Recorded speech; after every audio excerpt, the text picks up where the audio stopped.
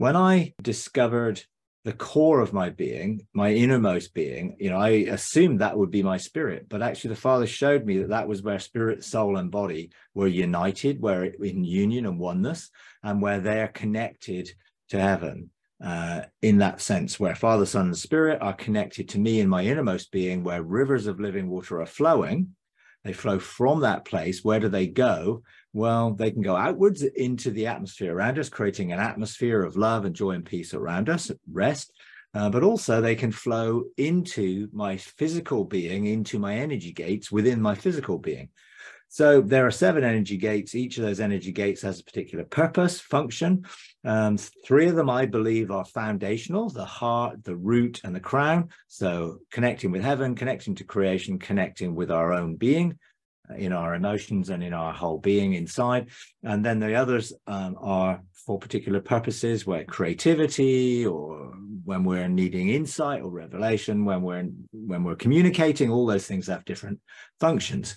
Also within that sense, it's where spirit and soul balance, where heaven and earth balance, where everything comes into a sense of balance and harmony and wholeness. And so when the rivers are flowing, and for me, I like pictorial language, so I see it as the rivers of life flowing in the Merkabah being the place within me that is where I am connected, so connected to myself and connected to where my spirit is in the realms of heaven, connected to the heavenly realm. There are portals there which connect me to a multi-dimensional sense of where I am in multiple dimensions, but also it's a communication. So my spirit can communicate with my soul spirit.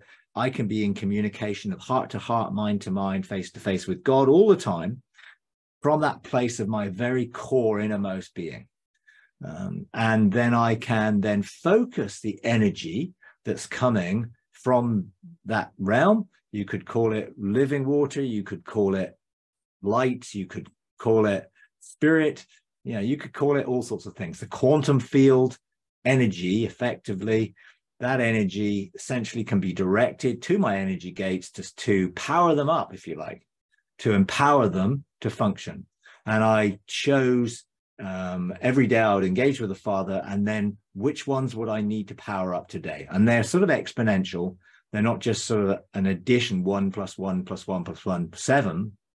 It's 7 to the 10, 7 to the 10, 10, 7 to the 10, 10. All of that basically gives you an exponential increase of energy, which sometimes we need when we're engaging in sort of supernatural things, particularly in the realms of heaven, in that way.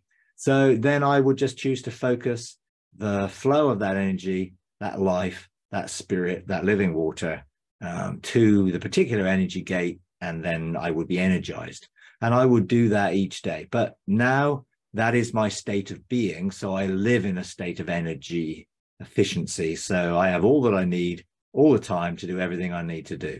And then when I need to go to sleep, I dial it all down and just go to sleep and rest, and let my body physically receive strength and energy, life for health and immortality. And I live in that state of reality, that state of consciousness. So now I'm not doing it consciously, but I live in that energized state where I have all that I need for all that I have been called to do in anything.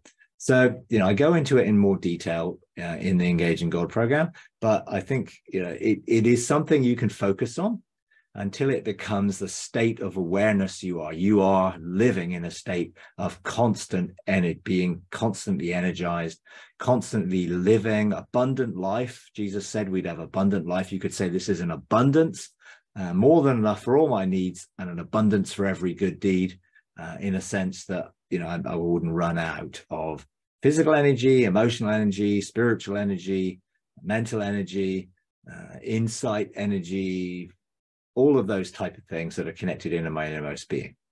So I would just choose to focus on it, picture it the way you think of it, and then begin to intentionally begin to energize different parts of your system so that you've got all that you need to focus your intention on it and see that river is flowing from another realm. It's not something we generate within ourselves. It's our attachment to the quantum field, to the field of energy, to the field of life, to God himself.